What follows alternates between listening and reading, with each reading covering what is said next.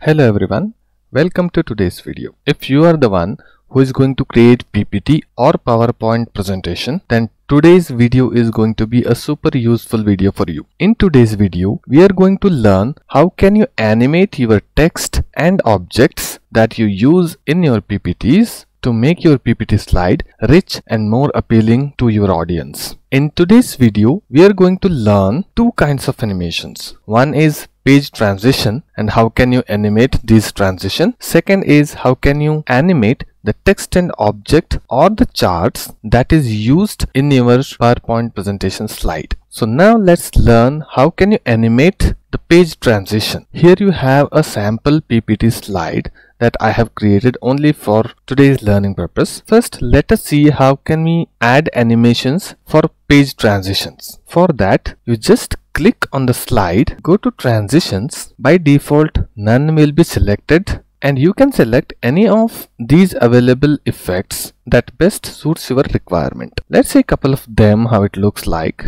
Let's select a fade one and a push one for the time being. I will select the push one for the first slide, and let me select the cut one, or rather random bars, for the second one. Okay, let me go back to first slide and click slideshow. Slideshow is this little button. If you are a keyboard person, then you can go ahead and press F5. Select slideshow. So this is our first slide. When you hit enter, you can see how the page transition happened with the effect that we have added for the page transition. So let me add curtains to both of them. Click slideshow again. You can see how the page gets opened up. This is the first slide. Curtain opens up and the second slide appears. For each page, you can change this page transition effect. Now let's go ahead to the first page and apply animation to each of these bullet points and the chart.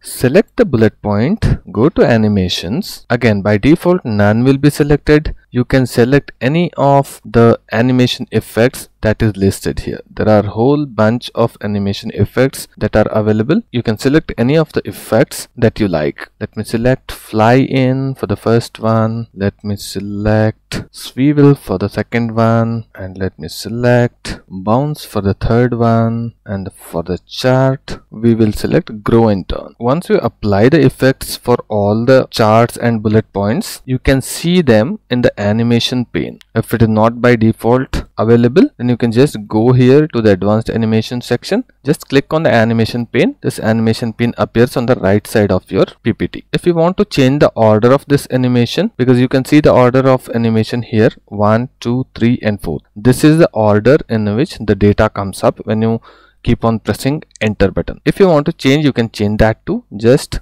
click on which one you want to change. Move up and move down buttons are available here.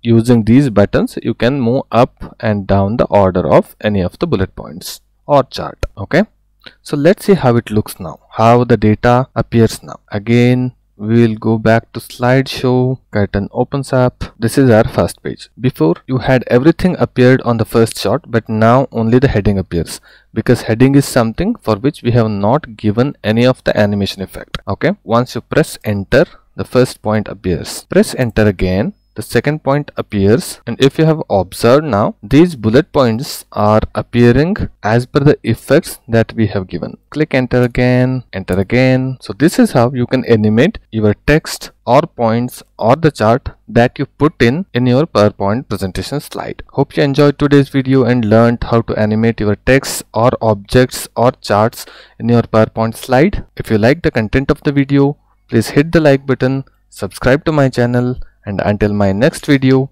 happy learning.